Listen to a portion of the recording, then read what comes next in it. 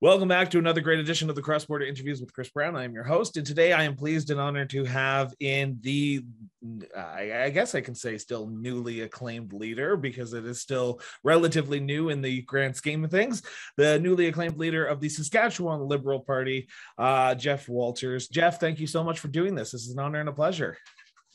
Thanks for having me, Chris. I really do appreciate it. I'm happy to be on. So Jeff, any politician that comes on my show starts off with the exact same question. Where does your sense of duty to serve come from? That's actually a tangible question for me. It really came about, for the most part, about 2 years ago. I have 5 kids. One of my children is, my daughter has special needs. She has juvenile Parkinson's. And it took us several years to get that diagnosis. It's very rare. Going through the healthcare system here in Saskatchewan, being just frustrated at how things have degraded, especially with healthcare. And I sat down one day, my father-in-law told me, if you want to do something, quit complaining, get off the couch and actually do it. And so that really was the catalyst for me to try and do my part. It's easy for us to sit and complain, but it's another thing to stand up and actually try and do something. So that's really where it comes from for me personally. And now, why the Saskatchewan Liberals, though? Because some people will say, why choose one party over another? And for you, as the new leader, why the Saskatchewan Liberals? It's because I'm a liberal. It makes the most sense. I'm not here for power or money. I don't need that. I'm here because I want to be here. And I'm a centrist. I like to call myself a radical centrist. That's where I am. I'm the person that would rather have the best minds in the room and hammer out some type of collaboration and cooperation. But we can't let the enemy be the perfect of the good. And so if we can get stuff that helps the vast majority of people in this province, that trumps any type of ideology that I bring up. And that's where I am to the core. Now, the Liberals in Saskatchewan, for those who might not know, have been kind of in a weird position. They haven't had a sitting MLA for some time, since 2003, if I'm not mistaken. What brings you into the fold to say, I can do it? I can bring the party that was kind of the former power base of the province to relevance once again. Well, it's just a sense of oneself that I know I can do it, precisely because that classic case when you set your mind to it, you can do anything, that type of thing. But it really comes down to just confidence in yourself and your abilities and having the will to do it. I know that's not even just in our party. Many people run because, well, for many reasons. And one, because it's easy if they're with the governing party, or two, as a bucket list thing. That's not what it's about for me. So when I choose to engage, which is rare, I am all in. And so at this point of time with the party, with myself, I am all in. I'm going to do my best to reinvigorate this party. That's what it comes down to. It's just a sense of knowing oneself more than anything else. Now, we have a lot of policy questions that we want to talk about in the interview, whether it be COVID-19, inflation, immigration. But I still want to stick to the party here right now. And that is, as the new leader, your job now is basically to crisscross the province to talk to Saskatchewan residents, to hear from them directly, because if a leader isn't doing that, they're doing a bad job, in my opinion. So in your time since October, when you were elected as the new leader, what have you heard from Saskatchewan residents? What are on the minds of the people of Saskatchewan right now? Well, I'm really glad you mentioned that, especially with regard to engaging with voters. One of the first things we did once I was acclaimed, in fact, the first 2 months, was doing what we call the listening tour across Saskatchewan. And we hit places that basically a liberal, especially a provincial liberal, has not been in decades. And there's always this myth that somehow, that's, SAS party territory, or that's NDP territory.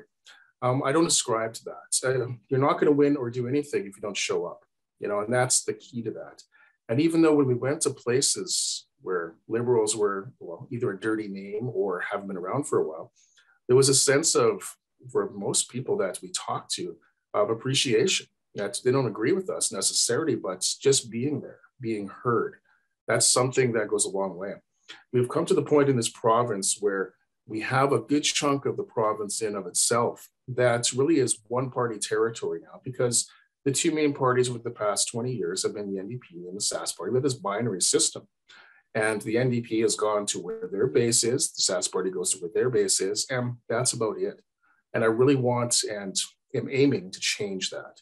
So I don't care if there had Liberals never been voted in certain constituencies, I'm going to be there. And if they decide, even one person decides to want to come talk to me, I'm good with that. So that's where we're at. And we don't have to win everything. And that's not the goal. It's just to be heard and to listen to people. So segueing back to your question, what have I heard? Precisely anathema of our politics. We've had in 2020, the last election, we had one of the lowest turnouts in a generation. 48% of voters just didn't show up. And that's almost unheard of in Saskatchewan. And that's telling that when people don't bother showing up, the implication is that either their vote doesn't matter or they just don't have a choice. So they just sit it out. So we have the base of the two parties of the binary that still show up, but more and more people aren't. And so that's where we are. And we can argue, politics necessarily. We can argue ideologies, left or right, what's good or bad. But really, we want people to engage. And that's how democracy thrives. That's the health of our democracy. I appreciate what you said about going into places where traditionally Liberals or any other party don't do well. Because when I lived in Saskatchewan for 5 years, and I remember covering Saskatchewan politics in the Lloydminster area, and I can tell you that the one common thing that I heard over and over again was, we elect our representatives, they go off to Regina, and we never see them again until the next election. Understandable. Lloydminster to Regina, I did that drive a few times, and it is a gong show of just, if you don't have a good radio signal, you're not going to get good music on the car stereo. So how do you do that differently? Because being a leader outside the legislature right now is easy for you to get involved and get out there and actually talk to residents, where MLAs are going to be stuck in Regina advocating for the residents.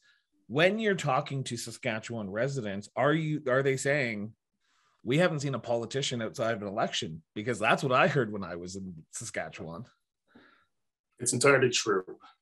They have limited choice, or feel they have limited choice, and that choice that they have, they feel abandoned. And that goes a long way when you have a single party. And in Alberta, aside from when they got elected, you kind of understand the same thing. We have a party that's basically been a ruling party for so long. There's a sense of hubris that goes in the air. And in that particular case, the party in many cases starts to detach from the very people that elected them. And we can have that sense. And it just, I'm not saying that the Sask Party is evil or bad or anything like that. It comes with the territory of being in power for so long. And that's why, despite being in power for so long, there's always that change. There's always those no's. There's always those other ones that come along and shake up the system. And so when I hear people being detached from their MLAs because they go to Regina or whatnot, I'm thinking, this is the 21st century. We don't necessarily have to physically be with somebody at their door to communicate with them. And that's one thing that we learned in the whole COVID era. I teach at a university. For 2 years, we weren't in person. We were in Zoom and other communications. We don't have to physically be there anymore. And so that old excuse where, I'd love to meet my constituents, but I'm sorry, I have to sit in the legislature. Here's the thing, you're in the legislature very rarely because there's not a whole lot of sessions. And also, welcome to the 21st century, my friend. We have communications now that are much modern. So I don't really subscribe to that. And that's what I've been telling people too, and letting people know. They have my email, they have my phone number, they have all of my information, I'm there. I might not be able to pick up the phone that second, but rest assured I'll get a hold of you. And it doesn't matter if I'm elected or not. And that comes from my own experience of being an instructor and professor, being in charge of 300-400 students a semester, that it's our job to get back to them. It's our job to ensure that they have information. Being a politician, especially an elected one, is no different. It's your job. That's what you're paid to do. When you're crossing the province and talking during that listening tour, and even now, I'm assuming you're still out there. Might not now because you're in the middle of a storm, as you said in our pre-interview. But what values are you talking about? What values does the Saskatchewan Liberal Party represent? And when you talk to people about those values, are people open to listening? Because we find ourselves in a very polarized year with Twitter, with social media. And when having a conversation with somebody, it can open people's eyes. So what values are you saying? And are people open to hearing them? It's interesting you say that, because especially with the trucker convoy or whatnot, it was kind of emblematic of how polarized we've become. And because I'm a Sask liberal, there's always the implication of tying this to federal liberals, and especially during the whole trucker convoy, whatever you want to call it, phenomenon, there was a lot of anxiety and animosity thrown in my direction by virtue of what the federal government happened to be doing. And it is what it is, right? People associate in those certain ways. And that's something that we as a party have kind of neglected for many years. And we've allowed our opponents to define us, and we've lost control of our narrative. And so when that happens, of course, there's going to be connections. And of course, there's going to be a lot of things that come out that simply aren't true. That's one of the things I bring back, is reclaiming our narrative. But what I've been saying and what I've been talking with people is using what us centrists and moderates talk about, common sense government that makes sense for everybody. I'm not there as a Sask liberal. I'm there as a citizen of Saskatchewan who is utterly convinced that we can do better than what we've been seeing. And that's something that, again, many people in Saskatchewan are very attuned with. I mean, we have, of course, the NDP, who are NDP, and they do what they do, but certain things they tend to ignore.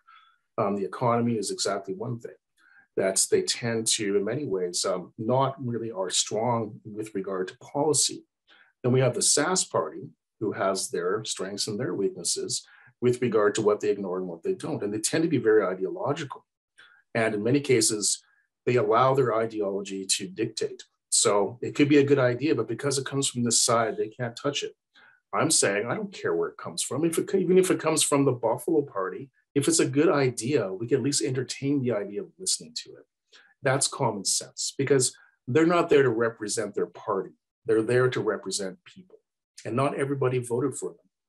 So they are. I'm gonna follow up on that, and I apologize for interrupting. I don't like interrupting during these interviews, but I want to follow up on that. Do you find that the current leadership in Saskatchewan with Scott Moe and, well, not Ryan Miley, but the potentially new NDP leader, but he is the NDP leader right now, is just focused on their base and they're not listening to the other side? Absolutely. And we see this from Scott Moe, the premier, especially since the 2020 election with the rise of the Buffalo Party. That, of course, used to be their far right, part of their far right voter base. And we've seen what he's come out with, trying to appease them more and more by going in that direction. The entire point, of course, is to try and get them back into the Sask party base. And that tells you a couple of things. It tells you, one, that their ideology, they are trying to, of course, go after that really that base that really has been cut off from them. And the Buffalo parties kind of trump them on that. But two, it is kind of implicitly telling the voters, and people are paying attention, that they don't really fear their opposition, that they can go further from the center. They made the calculated decision to do that and risk alienating those center-right soft supporters. They made that calculated decision that it's more profitable for them to go further right. For people like us, centrists, I mean, it's even more alienating, because how the Sask party came to be was precisely them pretending to be center-right moderates. And so the further right they go, the more that people who have been voting for them this whole time blindly because they're the center-right option are staying home. Hence why we have the lower and lower voter turnout. A classic example, the Athabasca by-election just in February, the turnout was 24%. Now think about that for a second, 24%. Yes, it was a by-election. Yes, it was in the far north in winter. However, 24%. And that's telling you something. It's telling you and suggesting that people are just not happy with the politics and they're not going to bother. And so, yes, I see that both parties in the binary right now are, in fact, entrenching their base to the exclusion of those in the center and those people that just want common sense government. We pride ourselves on going beyond that 15-second soundbite by becoming a backer of the show. With a quick visit to patreon.com and searching cross-border interviews, you can help continue this show. For as little as $3 a month, your support can ensure we grow and bring new and exciting things to our growing listenership. Click the link in the show notes and back the show today. Now, I don't want to. I want to talk about the Athabasca by-election here for a second, and I don't want to do the gotcha question ideas. I hate them and I despise them. But I got to ask the $1 million question: is the Saskatchewan Liberals didn't run a candidate? You're talking about getting out there and running and talking to people in each part of the province. What happened there? Was it just you didn't have time, or what? Why weren't you able to get a candidate up in Athabasca during that by-election? It wasn't much about not being able, more about having a calculated decision. And we sat down and we said, can we bring somebody viable enough to make a difference in Athabasca? And if not, what are our options? We couldn't at that time be able to do so. And so our options was just to parachute somebody in or a paper candidate, but that's insulting to the voter. It's really not showing any respect for them. When you have somebody who doesn't even live there in there or having somebody paper, it's not how I want to portray my party. It's trying to trick voters into voting for us. And we didn't want to play this game of, splitting the vote and risk, playing politics up there, which doesn't help people. And so our calculated decision was to sit back, let the parties that did have the viable candidate of that time fight it out and see what the results were. And the interesting thing was those who feared that we were going to split the vote on the left were obviously gobsmacked to find out that with a clear playing field, the NDP still couldn't actually pull it off. So, in the future, we don't have to worry about that argument anymore about splitting the vote. There's no vote to split because the NDP is not drawing people. And that's an argument for us to use in the future. But what comes down to is I'd like to portray the party and ourselves as being moralistic, as being better than what we have. And I did not want to insult future voters. And I wanted to pay the respect to the voters that's just saying simply, we didn't have the time, we couldn't find somebody that could properly represent you. Vote for somebody who can up there, we'll let it go.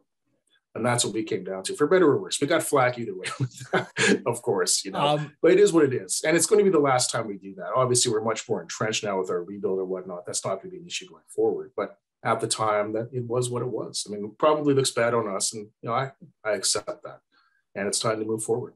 I have done roughly 300 interviews, and you just gave me the most honest political answer I think I've done in my entire time doing this show.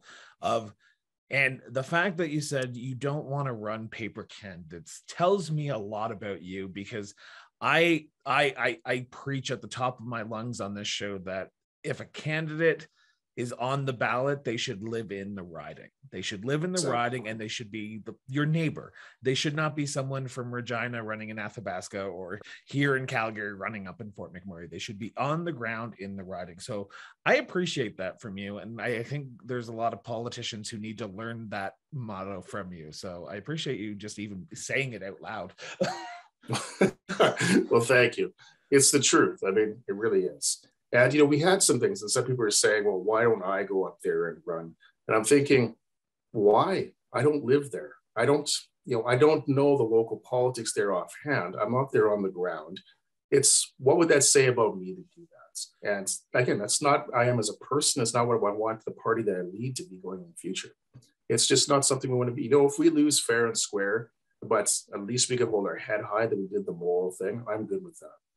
During your leadership listening tour that you did after October, did you make your way up to Athabasca? Did you talk to the people in Athabasca? We did not quite get there because COVID intervened. And so we had the big shutdown of the province for the most part that really did.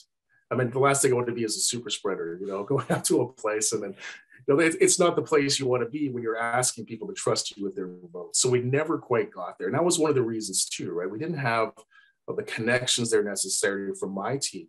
That's once we took over the party or whatnot, and we just wasn't there. It's just too close to where we've been rebuilding. We never quite got there. And again, it is what it is, and I stand by the decision. And if anybody has a problem with that, they can call me. They have my phone number, and we can chat about it. I want to talk about COVID-19 because we talk about the super spreader event that you didn't want to be that. That's great. But your province has gone the other way. Your premier, Scott Moe, has announced that all the restrictions are lifted, mask mandates are done. Now, I am an avid reader of the Regina Leader Post, and I saw today's, I think it was today or yesterday's article where businesses are saying, nope, we're still requiring people to have masks in their office when they come in if they're using our business. I want to start off with the Scott Moe angle here, and that is, was this too soon? Did Scott Moe lift the mandates, the mask mandates, and the sort of protocols too soon, or do you think this was the appropriate time to do it? I think he made the calculated decision to appease a certain part of his base. Now, the interesting thing about that is even with the polls coming out at that time, the majority of people did not want to necessarily have the mandates go away. And for anybody who has children understands that for us to send our children to school, when they take away any type of tracking, when they take away any type of communication that there could be other children in their classrooms or whatnot, it's not a place you want to be as a family member. It's not there. So they made the calculated decision to do so against the advice of their own, healthcare professionals and their own advisors. And it is what it is. But the problem with that is going back to how they've been treating COVID the whole time. There never seem to be any type of actual plan in place. It was always reactionary, ad hoc, whatever worked for the time, duct tape and screws type of thing, trying to put things together. And for people like myself and for people who like professionalism, it was tough to watch. And so getting rid of mandates and getting rid of even reporting now of actual COVID to once a week, so much for informed decision, by the way. I can't make an informed decision if I have no information for myself and my family. But it was essentially something that if I was a professional, if I was, let's say, in finance, and I had somebody do that, or I did that, I would be fired, without having actual planning and foresight and a strategy to go along with it. Perhaps they did have a strategy and a plan, but they never let the public know.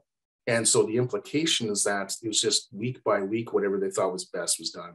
And I just shake my head thinking that, this is how my province that I love and my family is treated. That they can't even think about having some type of strategy or process that they can let us know so we can actually understand why these decisions are being made. So to me, it's just extraordinarily unprofessional. But the calculated decision was made, and I think a very political one, to go again to try and retrieve that base that they think, a part of the base they think is leaving them. And it's part and parcel more politics than it was any type of tangible strategy. So are you saying that you would have not removed the mask mandates and the lifting of the COVID reporting numbers? I just want clarification here because I agree that he did it politically, Scott Moe, as much as you might love him or hate him. People make political decisions all the time based on politics. That's why it's called politics. But for you, would you have done anything differently? What would you have done if you were in Scott Moe's position? Well, from the get-go, I would have actually created, and I've been talking about this quite a bit to people, I would have created an advisory council of experts in the field to actually counsel and advise me. So I'm not in that position of contradicting my own medical health professional or, somebody who's actually supposed to be, shall we say, independent of government, being basically pistol whipped by the premier and how they make decisions. So the very first thing I would do is that, and I would let them be my guide. Let's put it this way. I am a university professor. I have some, expertise, but one of my non-expertise is medical decisions. So I would never presume to give medical advice to people because that's not my expertise. I go to a doctor for that. And so I would be much more comfortable having a doctor advise me on these things as I move forward. It doesn't mean I have to actually do what they say, but to have that advice and to project that to the population, the public, saying, this is what my advisory council is saying. I agree with this. Certain things I don't agree with. Here's my decision. We never got that. So going back to what I would do, I would have that advisory council in place. And if they tell me, Jeff, this is the time where you can start segueing towards non-mandates, pulling back, then I would seriously consider it. And I would tell and let the public know why I made that decision, aside from what we have now. And so it's difficult for me to say yes or no, black or white for that particular time they did it, because we don't have the information as to why they did it to begin with. Yeah. It's simply what they decided on their own, because they never came out and said, according to these experts, that's what they think. And it goes back to knowing your place. Nobody's an expert about everything. We all need advice. We're not gods. We all need advice from experts. And it's not shameful to ask experts for advice. In fact, it shows prudence and wiseness to be able to do it. I want to talk about sort of the being between a rock and a hard place, because you have one section of the population saying, yes, we need to lift mandates, we need to lift masking. And then you have another like yourself who's saying, okay, we need to be cautious about this. How do you balance that? I understand that you want an advisory committee, but you would need to be able to talk to everyone. And as premier, you need to represent everyone. So how do you do that? How would you do that? And how would the Saskatchewan Liberals do that if in power, or if they elect MLAs, where you are balancing not just the people who elected you, but the people who didn't as well? Right. And that's the catch. And so I'm glad you framed it that way, because that's exactly what we're not seeing right now. And you're right. How do you represent everybody? And the key is just informing people as to why the decisions are being made and allowing them to give their own input. I'm not saying that getting rid of mandates or whatever the case may be, or vaccine passports, is bad. What I'm saying is that we have to be able to articulate to the people we represent why we are doing the things we're doing, and give them the opportunity to actually express themselves. So in this particular case, what we saw was a government and the premier simply just coming out saying, this is it and that is that, and that's the way it's going to be. I'm sure people who like stern father figures, that probably works very well. But if you're representing a population that doesn't necessarily agree with you and who is paying your salary, you should probably give them a little more explanation than that and allow them to rebut you in certain ways. Give them that opportunity. And so if I and when I would make decisions, you're not going to please everybody. We all know that. And anti-maskers, anti-vaxxers, anti-mandate people may not like the idea of continuing for a little bit longer. But I would do my best to explain why I made the decision I did. And I would try and make it as common sense as possible. This is the right thing to do this moment. Here's why. And I would lay it out. And it's not saying it's going to appease them, but at least they know where I stand. At least they know where the decision is coming from. And they would have the chance to be able to express why what we're doing is wrong. To me, that is the very foundation of democracy. I feel like we could do a full hour on Saskatchewan's response to the COVID-19, but there are other topics that I want to talk about. And one that is hitting a lot of, I wouldn't say a lot of people, but everyone. And that is inflation. Inflation is a massive deal right now. People are paying more at the grocery stores. People are paying more at the pumps, and people need relief.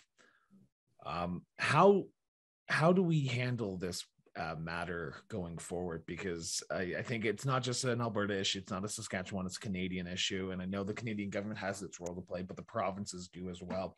What can Scott Moe do tomorrow, in your words, that can help people with the relief of the rising cost of living? Well, a bit of context. I mean, when you have a situation, you have natural inflation every year, right? Whether it's small, whether it's large, it's going to happen. And so for many of us who do not get corresponding raises every year to cover that, our purchasing power gets smaller and smaller. So that's a natural occurrence. That's just part and parcel of having, political economy of what we have. And so it just become more exacerbated now by virtue of the supply chain issue, by virtue of course, the Ukraine war, and just the pandemic in general, where it's become a little, a much bigger issue than it would be perhaps year in, year out. But the issues and how we can deal with them are still the same. I mean, in Saskatchewan, we have one of the lowest minimum wages in the country. $11.81 hasn't moved in years. And I'm not saying that raising to $15 an hour is something that will suddenly cure all ills. But even $15 an hour now is not necessarily corresponding. It's still close to poverty line. And so we have to deal with an issue of how do we do this in a sensible way that doesn't actually cause more inflation. That's probably the issue. But there's a lot of things that we can do to help. And so, I mean, the more extreme ideas, especially by virtue of gas and stuff, get rid of gas tax or whatnot very, quickly, or, for ad hoc things, all those things can do temporarily. But we can do other things that are more long-term, and that's the smarter move. And that's something that with the Sask party that's in power right now, they're small move people that they'll just react. And so crisis happens, they react. The crisis happens, they react. There's no real long-term thinking. So if we step back and ask ourselves, what can we do long-term? There's a lot of things we can do. For the very thing of, for income tax, and it's something I've been saying for a while, that the basic amount of income tax before we start paying income tax here is around $16,000 in Saskatchewan. And if we bump that up even to a minimum wage salary to about $22,000, that's $300, $400, $500 in somebody's pocket that they can actually buy diapers. They can buy more groceries and help them absorb the cost. And that's minimal effect to general revenue, because people in that bracket are not putting their money in Swiss bank accounts. They're not hiding in their mattress. They're putting it back into the economy. And so it's only going to stimulate the economy more and come back with other revenue sources such as our PST. So you're not really losing a whole lot revenue-wise, but yet you're giving people a little bit of a bump in their purchasing power to be able to help absorb those costs. So something like that, very simple, and it boggles the mind that governments don't think of this, but I kind of understand with regard to where we are. The NDP, that's not their thing. The Sask party, they don't really deal with people below the poverty line very well. So it is what it is. But that's one thing. Another thing too is take PST off of certain items, insurance items. If you mandate somebody to buy something, it's probably the most insulting thing in the world to charge them extra for it. So house insurance, for example, we have to buy it, or car insurance, we have to buy it. Why would we charge extra tax for something that's mandatory? To me, that doesn't make sense. Also for household items. Just on that note, just on insurance, Yes. I just read this article. I know I read this article this morning, but SGI rebates are getting mailed out here soon. So people will be getting a rebate on their SGI, which for anyone who's listening outside of the province of Saskatchewan, SGI is the Saskatchewan government insurance, basically car insurance and all that fun stuff. So they are giving some money back to homeowners and insurance. In that case, it's the short-term thinking again. Right? Yeah. That's just a quick check. It's not anything that's institutional that's going to last. So we're trying to think of things that will actually help people year in, year out, not just because the government's getting a little nervous that people are getting angry about inflation. So they hand out $100 checks, right? Buying them off with their own money. But we're thinking of longer term solutions that can help. And that's another thing that we can do. Just take PSD off of even just necessities such as diapers or female products. I mean, those things at a certain point, they were actually on the list when we first instituted PSD, saying there's no way we're going to put PSD on these things because you need them. Well, guess what? 15 years down the line, there you go. So for tax-wise, there's a lot of things that we can actually do that are just, doesn't cost us much in general revenue, but certainly means a lot to somebody who's making minimum wage or even up to $15. And that's just something that will be more institutional down the road than just a $100 rebate check. So that's just some ideas. We can go on all day about ideas of how we can do this, and there's plenty. It's just the will for a government or even a party to even want to push these things forward. When you're in power, probably the scariest thing is to try and implement something and have it fail. So it's best sometimes to do nothing and hand out money in checks than it is to actually think outside the box.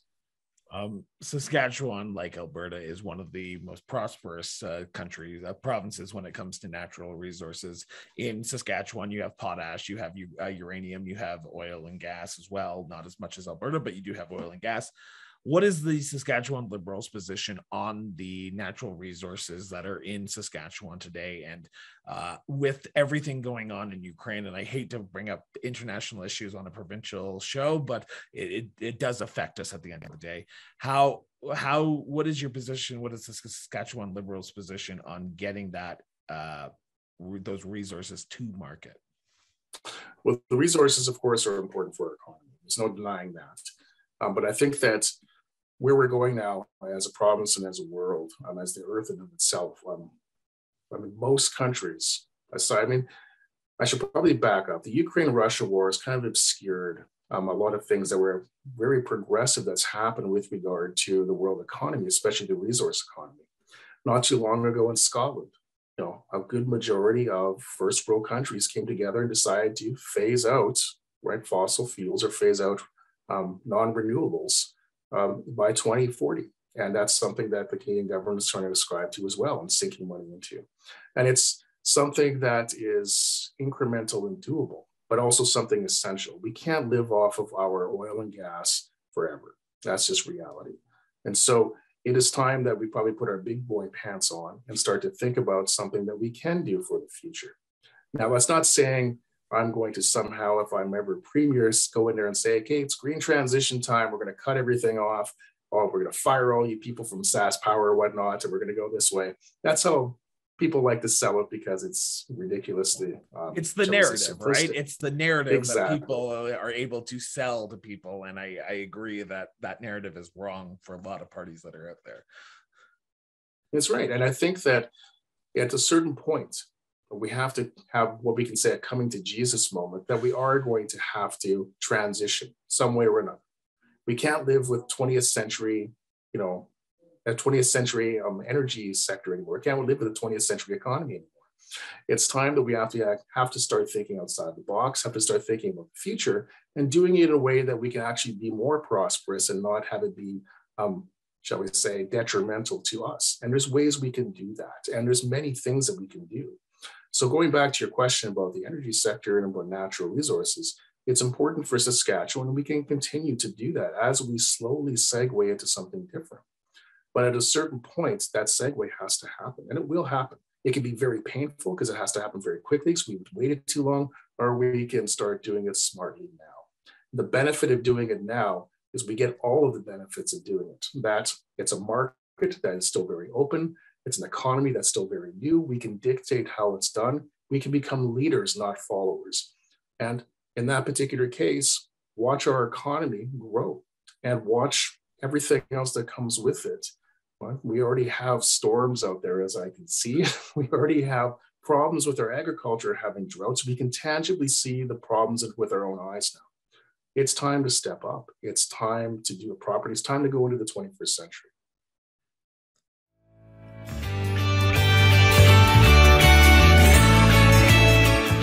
Come celebrate Calgary's favorite cocktail. Calgary Caesar Fest is taking place on May 19th and 20th right here in the birthplace of Canada's official national cocktail. As listeners and viewers of the cross-border interviews with Chris Brown, you will receive 20% off your tickets when you use the promo code CBI Caesars. That's CBI Caesars, all one word. Just visit CalgaryCaesarFest.com and get your tickets today.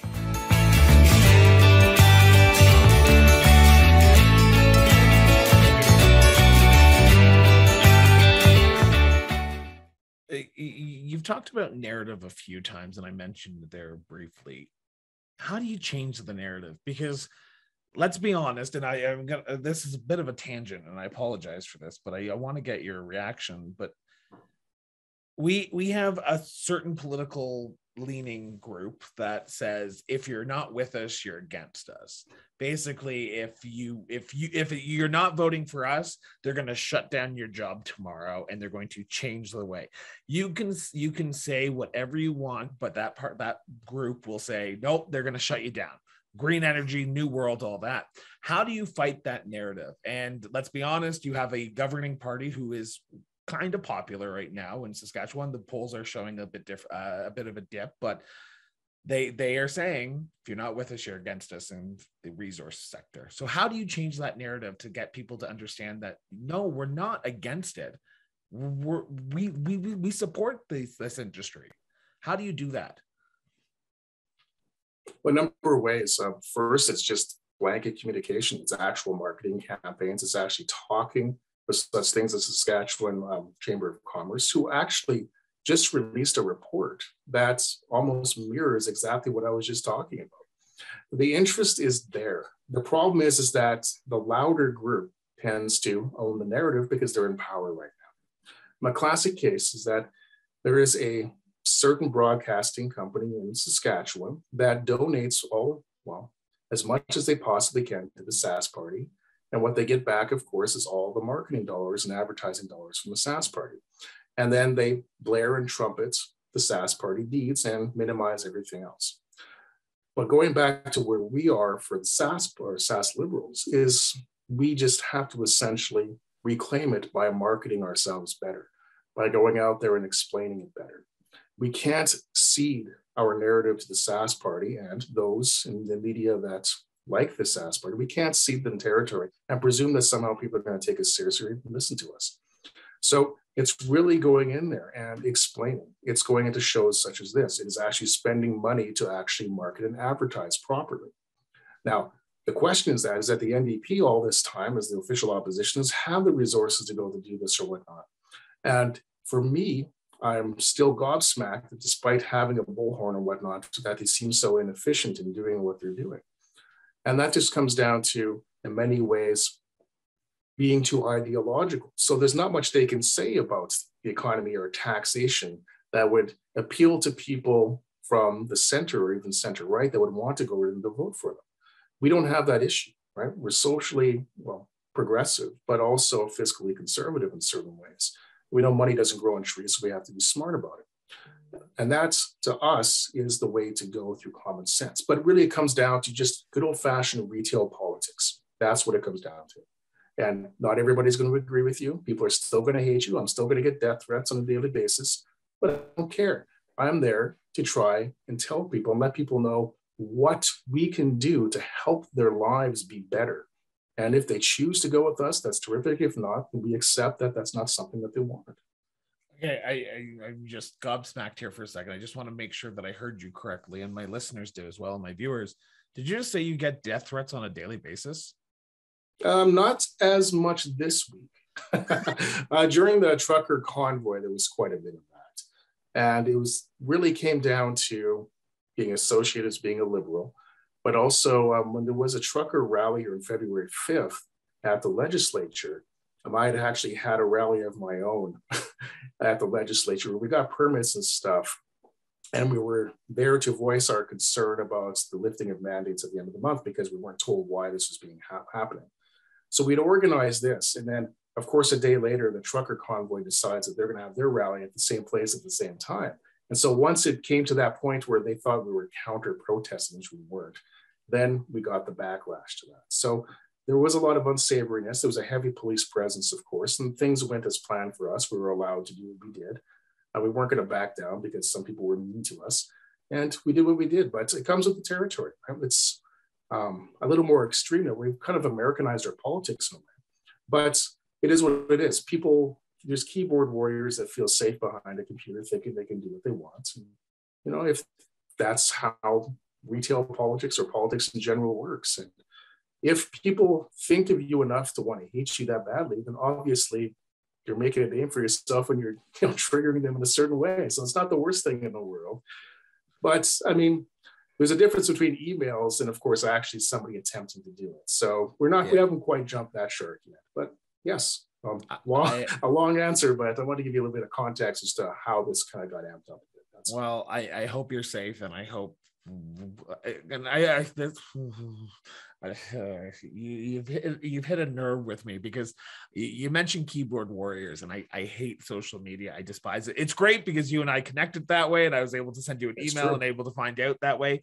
And I agree there is a good part of social media, but the keyboard warriors, the negativity, the division, the polarization of our politics on social media has become so abhorrent that I can't believe people are sending death threats to you. And I wish people would stop. Just have a conversation with somebody. So get out from behind the good old Twitter and Facebook.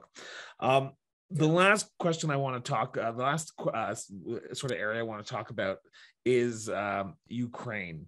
Now, I was not going to mention it, but I do my research right before I come on, and I checked your Twitter feed just to make sure I didn't miss anything. And you, 3 hours ago from recording this, you posted that you had wrote Minister of Immigration and Citizenship for the federal government, Sean Fraser, a letter to create a Saskatchewan Special Immigration Initiative for Ukraine refugees. Now, why is this important? I understand that Saskatchewan has the highest population of Ukraine residents in the country of Canada. Why is this important to create a special immigration initiative, though? Well, precisely because of the context you mentioned, but we also have the means to be able to do so. Now, it's something many people perhaps aren't familiar with, but during the height of the fourth wave of the pandemic, we created this infrastructure where we have certain warehouses of beds, stockpiled certain things for emergencies, precisely for the pandemic. We started to decommission these after the fourth wave, but the plans are still there, the means are still there, and all of the resources are still there. Ergo, we have emergency places for refugees if we so fit. We are ready for it. And so, in my personal perspective, 13% of our population has a certain connection or history of the Ukraine. We've always been. In fact, we do already have a special counsel for the government of Saskatchewan that is hooked up with the Ukraine to show that cultural connection. I think Roy Romano actually was the first to create this. So we've always been attuned with the Ukraine. And how much better can we support Ukraine? How much better can we support their fight against obvious, unwanted and sickening aggression at this particular point than to do something tangible? Going back to the keyboard warriors, it's nice to tweet and say, oh, we support Ukraine. But the question is, what do we as people, what can we do about it? This is something we can do.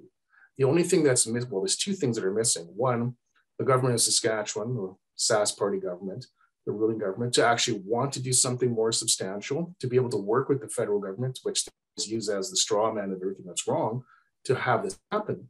And two, to get the resources that the federal government can provide to be able to make this a possibility. So it takes two to tango in this way. So what I've been trying to do is create that narrative so they can tango together, so that we can do something tangible. And it's not something that's pie in the sky. We have everything in place to be able to do this properly. We just need both sides to get together and make it a reality. I appreciate that, and I just cautious of time here, so we're going to sort of do our wrap up here. And the $1 million question, I think I've had about 3 of these already during the show, but the $1 million question going forward is, what's next? What's next for the Saskatchewan Liberals? You are almost 6 months into your leadership. What do you do now moving forward? Restrictions are slowing down. People are getting more comfortable meeting in groups again. What do you have to do to get the message out there that the Saskatchewan Liberals are back? Well, I'm glad you mentioned that. We actually have a policy convention in Saskatoon on March 26th. And the whole point of that, of course, is to bring all of our policies into the 21st century, what I've been talking about this whole time, modernizing everything. So we have a message to sell. We have a message to bring to people that's saying this is what we're about. And so that's March 26th. Starting in April, we have our first marketing campaign that's going to come out, and we're literally going to be starting to hit the streets and campaigning. We're literally going to bring it to the people, not just me, right? Our party is going to do that. And so we're going to be spending the next couple of years up until 2024 literally campaigning, literally letting the people know, Saskatchewan know who we are now, what we're about now, what we can do for you now, and how we can make everybody's life better. And so that is our stamp, our campaign in a nutshell. We are literally going to do this in a couple months or less. And so that's really where we're at. It took us a good 6 months, as you mentioned, to get to this point, to build up the infrastructure, reconnect, draw those networks again to be able to do this. And it's only going to get stronger as we go forward. And so we're all in 2024. There's not going to be any gimmies like the Athabasca by-election. We're going to go for it. And we're going to make a legitimate chance and shot to give people that third option. We're 48% of people sitting out what they were looking for in 2020. That's what we're going to be doing in a nutshell going forward. So what's the metrics you're putting in place? As a business owner myself, I always put in metrics to make sure I'm successful. And say a year's time from now in 2023, I'm going to call you up and say, hey, Jeff, what have you done to make sure that you are ready for 2024 and you have that that support in place? So what are the metrics you're going to be putting in place so that way you are a successful leader, but the Saskatchewan Liberals, have that opportunity to be that third alternative? And that's a good thing. And of course, there's metrics there, right? But we're strategists, so of course we're going to have that, But we have like best case scenario, worst case scenario, whatnot. But generally speaking, a success for us for 2024 is having all candidates in all 61 ridings, legitimate candidates. I'm not running any paper. I make that very clear. So all 61 candidates. So if somebody wants to vote for a Liberal, no matter where they are in this province, they can. We would, of course, want to get at least 5 to 10% of the vote. Why that's important for us is because in 2020, we had, I think, 0.08% of the vote. So getting 5 to 10% of the vote is a major accomplishment, and it really is. It's a good step forward.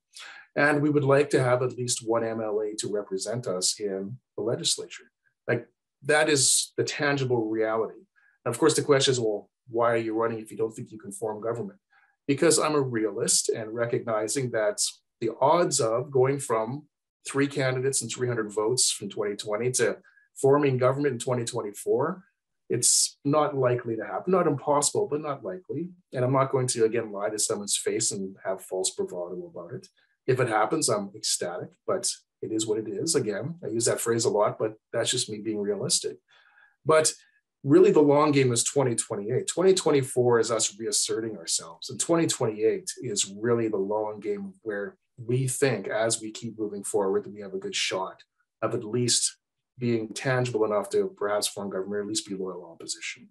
2024 is us really asserting ourselves as a major party again and having people be comfortable enough to vote Liberal once again. We can't just snap our fingers and make that happen. So we're realists about this, and that's what we look at. And if anybody has a problem thinking that I'm underselling it, prove me wrong. Vote for us in, and then I'll call you up and say, look, I was totally wrong. We're government now. My bad. But we are trying to be to the point where we don't disappoint. And if we disappoint by overselling, that could doom us in the future. And that's not what we want to be. So I wouldn't be doing my job. And I know this is 2 years out, and this is probably not even close to being on your radar, but I would not be doing my job if I didn't ask this $1 million question is, which riding are you going to run in? Which riding are you looking at to run in the 2024 election? Because you need a seat as well, and you need to start door knocking in your riding to get your name out there as well. Yeah, we do have a couple options. What I can say for 100% certainty, it will be in Regina. That's where I live. And again, I live here, so I'm not going to pretend that somehow I live in Athabasca, as I mentioned before.